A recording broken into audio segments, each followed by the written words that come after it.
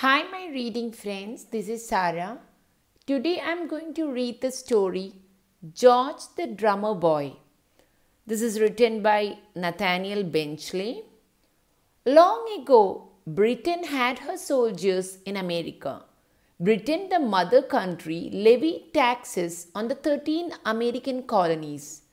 This caused a rebellion which later led to the American War of Independence. Let's hear an account from George the Drummer Boy about this battle. So let's start.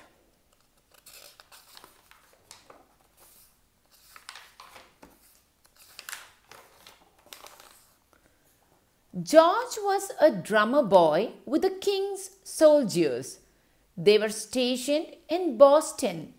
200 years ago, Boston belonged to England. You can see these are the English soldiers in their red and blue. The Boston people did not like the taxes the king made them pay. Since they could not show their anger to the king, they showed it to his soldiers. George wanted to be friends with the people, but it was hard to be friends. All they did was shout and throw things at the soldiers. So this is the British soldier, this is the drummer boy George, and these are the people of America. They do not trust the soldiers. A spy told the British commander, "People are hiding cannon and gunpowder in Concord." Concord was a town about 20 miles from Boston. The commander, General Gage, decided to send troops out to capture all the cannon and powder they could find. He made his plans in secret so the people would be taken by surprise. So you can see how they are planning over here. First, he picked 2 companies of soldiers and said they were going to have special training. George's company was one of these. When he heard the news, he went to see his friend Fred. "What does it mean?" he asked. "No idea," Fred replied. "Why not ask someone?" said George.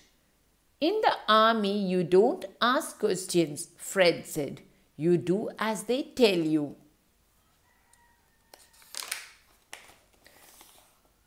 Next, General Gage had men fix the barges and long boats.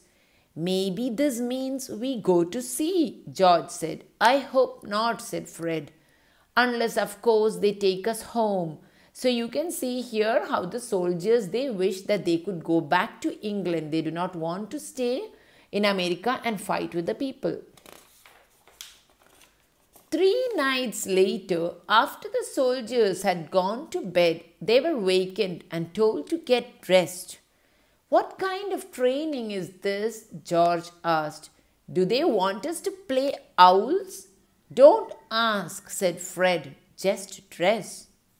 So you can see early in the morning, Fred is getting dressed and he is also asking George to get ready.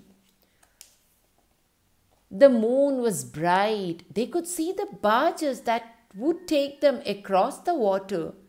George had his drum, but since they were told to be quiet, he didn't use it. He just waited to see what would happen next.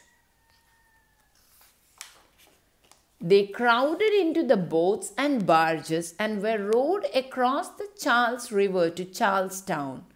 It was early spring and the wind from the east was cold. George sat close to Fred to keep warm. So you can see how they are sitting in the barges and going. In Charlestown, they waded ashore through water up to their knees. And then they waited for 2 hours, standing around shivering in the cold. Behind them in Boston, George saw 2 lights in the spire of the Old North Church. "I wonder what they mean," he said. "Most likely they're a signal," said Fred. "What for?" asked George. "The general hasn't told me," Fred said. George was too cold to laugh. At last they started to march. Major Pitcairn was in charge of George's company. He told them they were going to Concord to look for hidden guns and powder.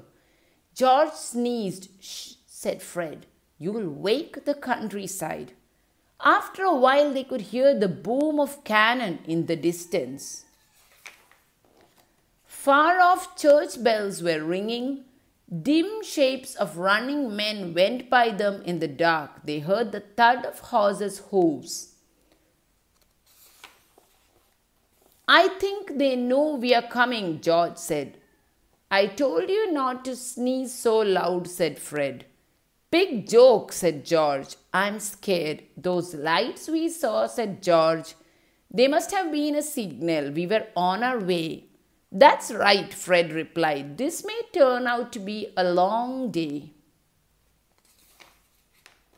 Slowly day began to break. Birds chirped and twittered in the trees. When it was light enough, George could see blossoms on the apple trees beside the road. He could also see the town of Lexington and men hurrying toward it across the field. There were 80 Minutemen on the green. They were called Minutemen because they had to be ready at a minute's notice. They had guns. All George had was his drum. He hoped there would not be a fight. When the Minutemen saw how many soldiers there were, they started to move away. Major Pitcairn told his soldiers not to fire. He shouted at the people to disperse, then moved his men in closer. Someone somewhere fired a shot. Nobody was hit, but it started. The soldiers shooting. They fired 3 volleys, then broke ranks and ran at the Minutemen. Major Pitcairn got his men back in order. He marched them off toward Concord. 8 Minutemen had been killed. It had happened so fast that George had no time to be afraid. In Concord, there were more Minutemen waiting on a hill across a bridge. There were more than at Lexington, and still more were coming every minute. George began to wonder what he was doing there. "I wish I was back in Boston," he told Fred. "Me too," said Fred. "I don't like this place one little bit." All the guns and powder had been taken out of Concord and hidden someplace else. George saw some soldiers setting a fire. "What are they doing that for?" he asked. "They have to do something," Fred replied.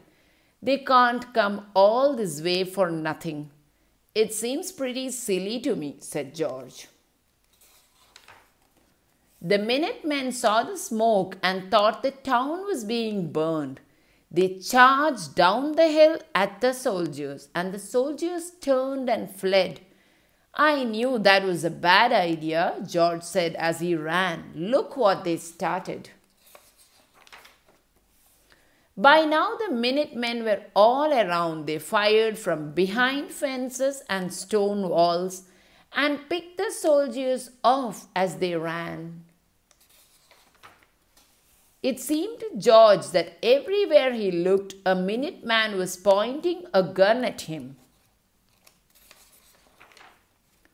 Fred shouted and dropped his gun. A bullet had hit him in the arm. "Are you all right?" George asked.